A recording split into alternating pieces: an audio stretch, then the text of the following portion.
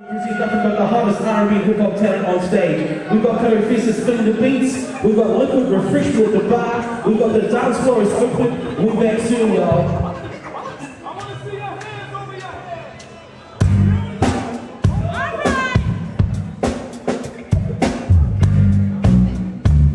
Phil and I go back as far as when I joined Te Māngai Paho, and Phil's pretty easygoing, but he knew what he wanted. Concert tonight's awesome. Just a bit of a celebration for everyone here tonight. It's in remembrance of Phil and what he's done for Māori music. Not only Māori music, for music in general.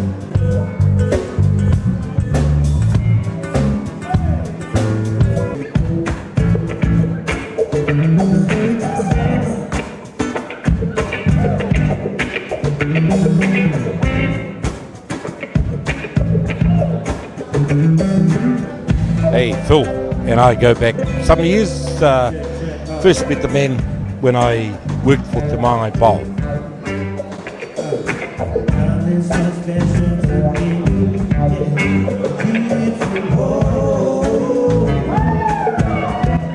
And he had some ideas about promoting Māori language music that was revolutionary.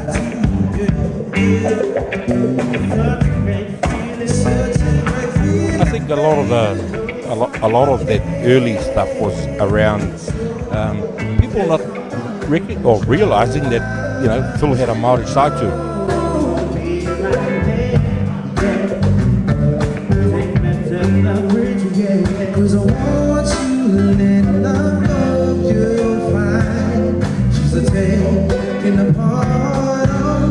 The vehicle he drove, and he told me once that the only reason he drove a Range Rover was because it was the only vehicle that he could slip and slide out of easily.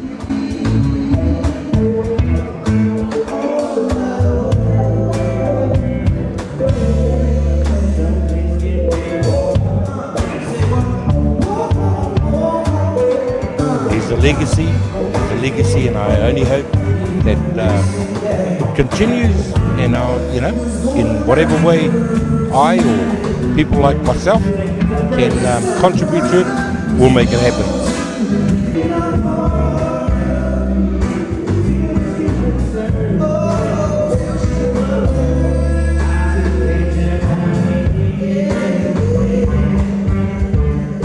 Just a guy who was always there in the background at gigs.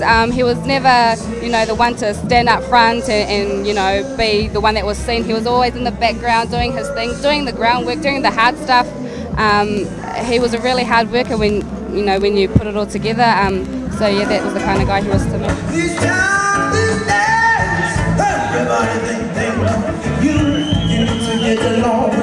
By far he's influenced so many people's music, including Il Semantics. Definitely, it wouldn't be at the stage it is now if it wasn't for him, so definitely has.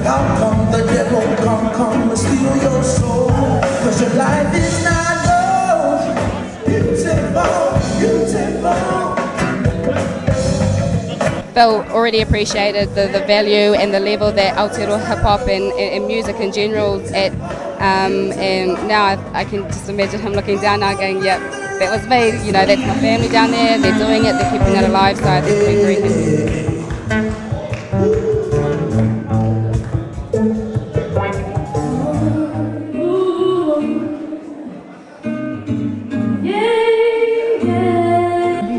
Like, to me, he's a wizard, a mentor, a friend, a father, cousin, brother. The genius of all geniuses, man.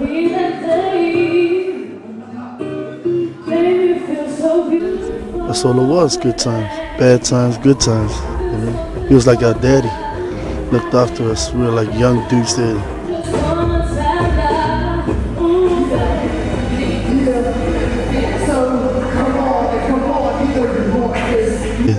Us out the hood. Yeah, man. And yeah, there's too many memories. Like, you need to sit down with us for a couple of days and edit out what you need. He was someone special, man. I recorded half the album at the Urban Pasifika Studios in Manukau, and basically Phil took me under his wing and actually showed me the ropes of the ins and outs of being in the studio and the putting together of an album. So he really helped me with that. Like I probably wouldn't be here if it wasn't for Phil. Actually, I wouldn't. We both wouldn't be here if it wasn't for him.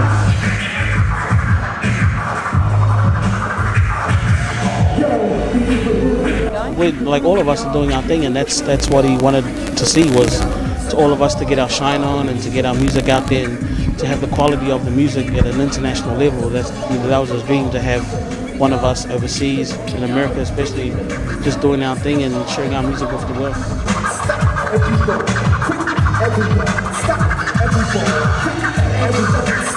Oh hell yeah, show for show. She cousins on the radio.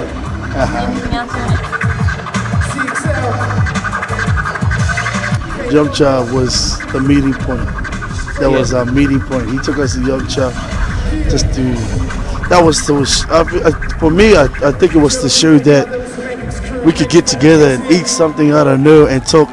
Some not business, but just to hang and show them. Just teach us things. The fun again, nice and live and direct. Before we finish, we've got one more song to do. We'd like to pay tribute to Phillip Fuemana. He actually remixed one of our songs. So he actually had a huge influence on my life, CXL's life, Nemesis' life, Will Semantic's life. Just being Polynesian and just putting out this dope music and raising the level each time. So make some noise for Phillip Fuemana. Come on! Yeah, he remixed the song called Watching You. Because there's a sort of two-step remix, it's a bit fast for us to do, so we're just gonna drop the highway for him, purely because it's an oldie, but it's a goodie. Enjoy this track. When he was in hospital, and like I got a text, he sent me a text saying he was in hospital. He tried to play the whole thing down to us, and he wanted to keep us happy. So when I got the text saying he was in hospital, I was like, oh my gosh, let's go see him. So I went and saw him, and I went to the hospital, prepared to be sad and to feel sorry for my friend. And when we went to hospital, he just cracked jokes the whole time we were in there. And we walked out, like me and my friend Kendall, we walked out like he just conned us.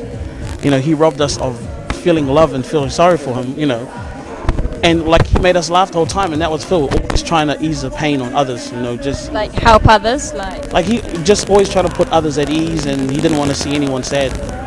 And that was my last memory of him, was him just cracking us up, and us walking out of the hospital laughing. Feeling, I'm like, man, did he just make us laugh the whole time? I'm like, man, that's Phil, just love. He wanted us as people to be happy and not to worry. You see, baby girl, you see how you make a brother just want to break down. I just gotta ask him. And when he's not at the mixing desk, he'll be at the bar. Oh, you wanna be a star? You messing with the right one. He'll text everyone out the blue. Where are you? Meet me at Yum Shop, 10 minutes. It's your cousin on the radio. Can I ask him? Let me be your daddy. It's nice to be your opinions and you and your two friends. Some music for me, there's some beats for me. I still remember the time when we went down Tauranga Saturday night, went down Wellington, did a gig in Wellington, and yeah, Phil was awesome, man. He was a real good mate of mine. I'll never forget him, I'll never forget that day.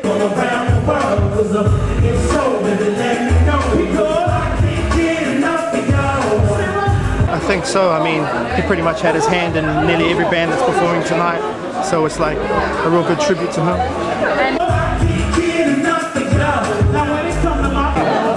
From a long time ago, we've been sort of semi-business partners in a few projects. I got one of his head producers to help me out with my first record, so we've done our thing together back in the day. He's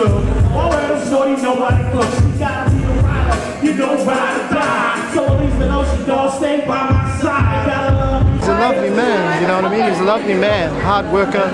I mean, he's been pretty much a hardcore advocate for hip-hop music and R&B here in this country, and he's been like a custodian of it. He looks after it and looks after the people. I think so. I mean, he set the platform, he built it up from the ground up, and I think from here it's a great place to jump off and progress further. up to me and he says, dude, why are you performing with those white guys for? And I'm like, dude, you perform with Matty J. What are you saying? So, you know what I mean? So yeah, I got a lot of love for the man.